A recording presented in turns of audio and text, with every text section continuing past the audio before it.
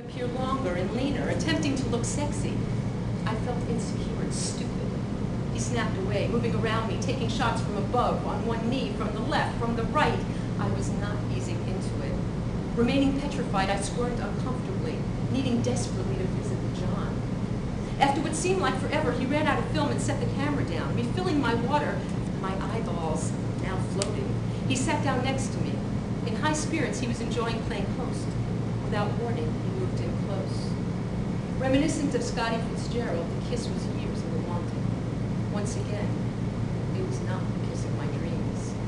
It was certainly not the kiss of my dreams. His lips were tight and dry. Geez, he was nervous too. He stood, pulling me up to join him, running his hands down my body. He kissed my face and my neck, as magnificent as it should have felt. I was too distracted, trying to compare myself to the feel of Pandora. Was he thinking that too? In my favor, I was younger and perhaps softer.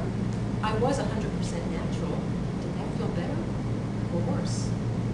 As I considered, he put his hands on my waist and lifted me up. I was sure I felt as heavy as an elephant. Ignoring my protests, he was unrelenting. I could see my mother looking at me.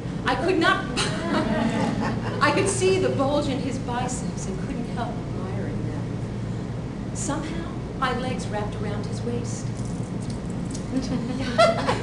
Like a scene right out of one of Pandora's films, we were spinning, lips locked. The next thing I knew, he was carrying me into the other room, guiding me down on the unmade bed. Without ever detaching his lips from mine, he slid in next to me. I'm hiding my mother. Slowly working his way down my body, touching me, kissing me. I wanted to watch but felt shy.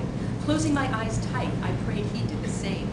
On his return trip north, he took a pit stop at my suddenly exposed breast. Where was he going with this? Even though we'd known each other for a couple of years, regardless of the fact that he was going to be my husband, maybe because of that fact, I was not about to give it up this night. On this first date, if you can call it that. The more I pushed his hand away from my pants zipper, the more firmly he persisted, whispering, "Yes, Vincent, yes." Was he trying to convince him or me?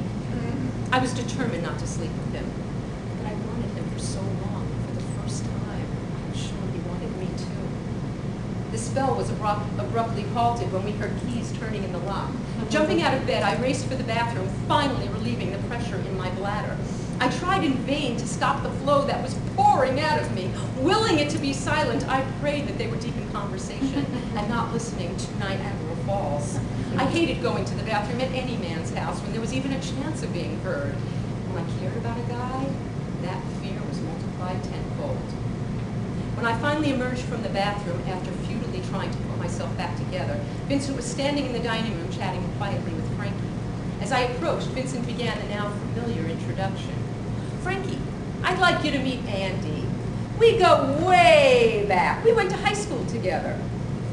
I smiled weakly, too focused on whether or not they'd heard me pee to care. I felt so caught, so shamed. I was sure Frankie was thinking, "Who's the slut?" Instead, he said, "Sure, I know Andy. What you been up to?" I was flattered that he'd heard of me.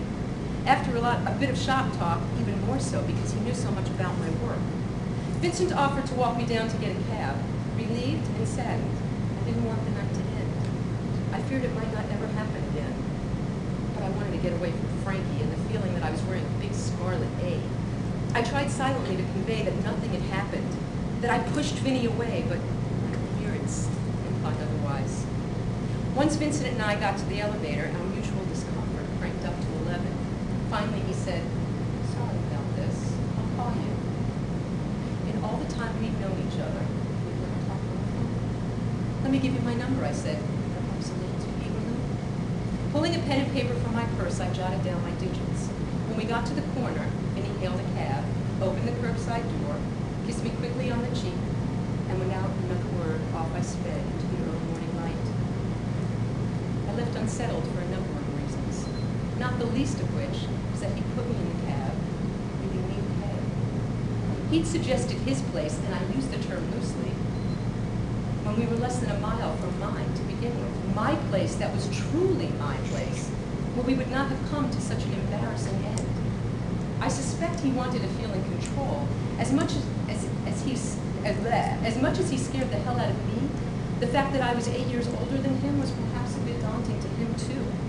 Pandora or no Pandora. The cost of the cab wasn't a big deal, and it was. It said something about him, about what he thought of me, or didn't think of me. Maybe he was just on Pandora Pilot, where money was never a thought, let alone a concern. Despite the awkward first kiss and the unfortunate conclusion, I envisioned the wedding we were destined to have. Wondering how long it would take him to call me, or if he could call me at all.